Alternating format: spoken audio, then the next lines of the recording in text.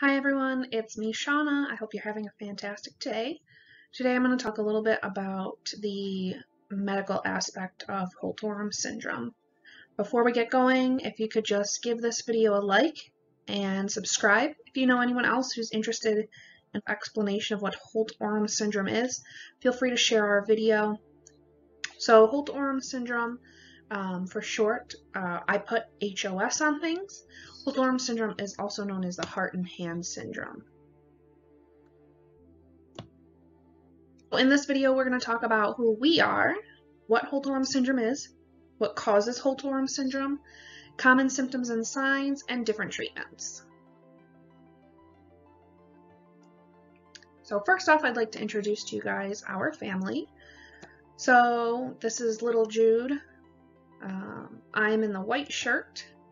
That's Dave, and that's Pandora.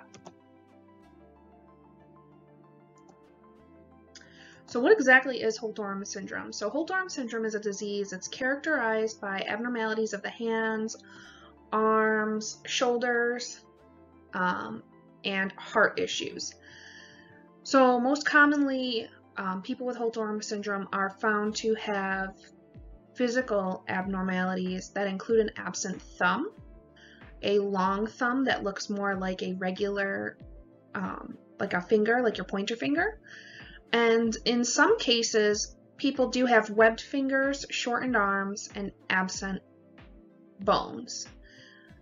There is a very large range of abnormalities that can occur with Holt-Oram syndrome. So this here is just a visual for you guys to see the Holt-Oram presentation. So what causes Holt-Oram syndrome? Holt-Oram syndrome is caused by a mutation in the TBX5 gene, or one of the T-box genes.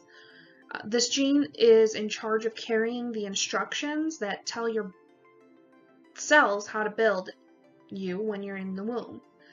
During baby's time in the womb, the TBX5 gene tells your cells how to build your arms, heart, shoulders, all that stuff. So this gene specifically can affect everything at the chest level of your body when your arms are outstretched like this.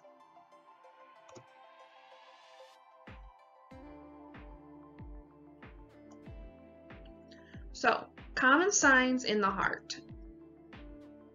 So most commonly, people will have ASDs, which is an atrial septal defect. That's a hole between the two upper chambers of the heart.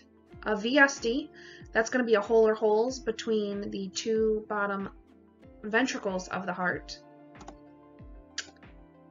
And a couple others are holes in the aorta, conduction issues, that is the part of your heart that controls your heartbeats.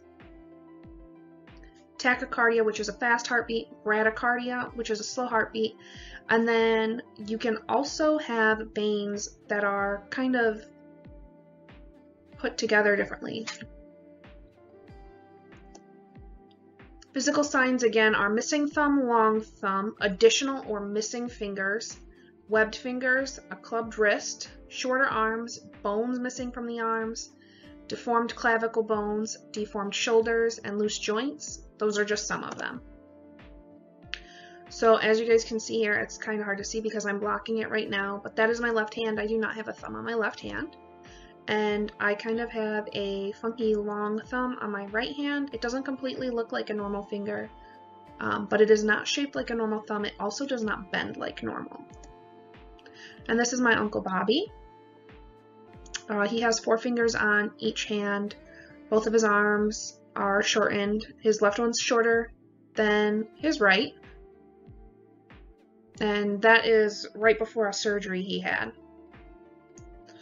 And that's Pandy and Jude when they were little. So this here is another diagram for you so you can see the bones that can be affected by the gene. Don't worry about this stuff here. We're just going to worry about this side here. So it can affect everything: your clavicle, scapula, humerus, radius, ulna, carpus, metacarpus, and phalanges.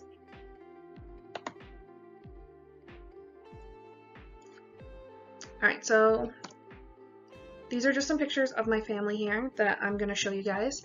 So the first picture is of my grandma and grandpa on my mother's side. My grandmother had Holt-Oram syndrome. She was absent radius in her left arm, so she could not flip her arm over. She did have thumbs on both hands, however, on her left hand, her thumb was more like mine. This next picture in the middle here is a picture of my mom and my stepfather Craig. My mom has Holt-Oram syndrome also. She has normal length arms. She can flip her arms over like normal. Her major differences are in her hands.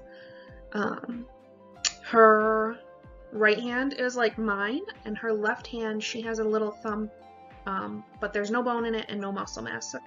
That's my Uncle Bobby. You've already seen a picture of him. That's his son Jonathan, who does not have any signs or symptoms of Holt-Oram syndrome. So as of current, he has not been diagnosed with Holt-Oram syndrome. And this is me. You've already seen a little bit of what I have going on physically. I also have had sick sinus syndrome. That is why I was given a pacemaker. My heartbeat gets really, really slow and my heart will stop. So they gave me a pacemaker before it caused any issues. And this is Pandora in her cute little Halloween costume. So Pandora was born with 2 ASDs and a VSD and a hole in her aorta. So far, those are working on closing. As of current, no surgeries are needed, but we are monitoring her. As you can tell, her left arm, she really doesn't have an arm, so she has her shoulder, and then right off of her shoulder is pretty much a wrist joint with her hand. She has 3 fingers on her left side, and then on the right side, she has a shortened arm. She does have her humerus. She's absent radius and ulna, and right off of her humerus, where her elbow would be, she has a wrist joint with her hand. She has 4 fingers on that hand, and her 2 fingers, the one that would be your pointer finger and your middle finger, are connected. And then this is Jude Bug here. Jude is a lot like Pandora, except the major difference is on his left side, he does have a shortened humerus. Right off of his humerus is his wrist joint, and his hand has 4 fingers, and his pointer finger, middle finger on that hand are connected. And then on his right arm, he has a normal length humerus. He's absent radius and ulna, so that's the lower part of his arm. And then his hand comes right off where his elbow would be, and he has 4 working fingers on that hand. And the interesting thing about Pandora and Jude is Pandora can't bend her fingers like this. So she has to do everything like this. When she has a little bit, but she can't bend them all the way. But Jude can. So I found that really interesting, how much it can really affect being able to bend. But they both do fantastic with tasks, as I'm sure you guys have seen. And as you can see in my family, the representations of Holt-Oram syndrome can be very mild to very severe. And there is no way to tell how the gene is going to represent itself until it represents itself. So there are a lot of different treatments that help people who have Holt-Oram syndrome. There's physical therapy, occupational therapy, there's heart medications, surgeries for heart repair and function control, as well as hand modification. And then there's also something that I want to talk to you guys about called pre-implantation genetic diagnosis. It's not a treatment, but it is something that can help you combat potentially transferring the gene onto your children if you have Holt-Oram syndrome. So first I want to talk to you a little bit about PT and OT. So there's a difference between the two, though they tend to work with the same sort of exercises. So PT is specifically to work on muscle conditioning and strengthening. So for a Holt-Oram patient, they put a lot of emphasis on dexterity, core strength, balance, and flexibility, because someone with Holt-Oram may have to do things with their feet, may have to bend a little bit more. And then the difference with OT is that they work specifically to incorporate the exercises to help a person learn how to navigate their environment and do everyday tasks. So tasks like that would be eating, dressing, going to the bathroom, taking a shower, cooking, driving, writing, and just making tasks overall easier to manage. And again, here's a picture of me with my pacemaker. So there are surgeries that can repair ASDs and VSDs if the holes do not close or become worse. You can have a pacemaker put in if you're like me and you have either a fast heartbeat or if you have a slow heartbeat, the pacemaker will help take care of that. And then there's another surgery. We've opted out of this surgery for the kids, but it's called policization surgery. And what that is it moves this finger on the hand without a thumb and turns it in and moves it down to kind of turn it into a thumb. So that way people can do this to grasp things. But we decided not to do that. This is the last thing I want to talk to you about, is kind of preventing the gene transmission onto children. So with anyone who is planning on having kids who have Holt-Oram syndrome, it's important to know that there is a 50-50 chance that you could transfer the gene onto your children. There's no telling whether or not the gene will go to them, and you won't know that it has until sonogram appointments. So if you're really concerned about it and you want to try and keep that from happening, there is something called pre-implantation genetic diagnosis. It is not generally covered by health insurance, but there are ways you can get it covered. So this process is something that's combined with IVF, which is in vitro fertilization.